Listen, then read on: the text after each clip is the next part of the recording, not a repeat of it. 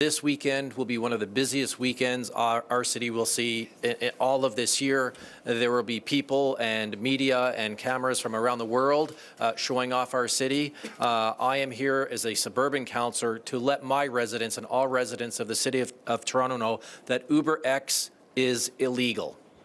UberX is unfair and UberX is unsafe.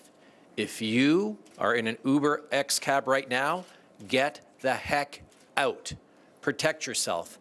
If you are thinking, or any member of your family is thinking of taking an UberX cab, do not let them go into that cab.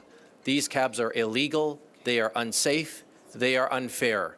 I will let the taxi drivers talk for themselves, but I want my family and my friends to know that when you get in a cab this weekend, and thousands of us will, make sure you get into a cab that is legal and is safe, that has high-resolution security cameras inside the cab, that has a vehicle that has had a safety check so that we know it's safe when you drive in it, and that you are insured for anything that might unfortunately happen to you in that cab. If there's ever an accident, you want to make sure the people driving you around, the vehicle you are in, has proper insurance. So again, I say to my friends and my colleagues, if you love somebody, do not let them get into an Uber cab.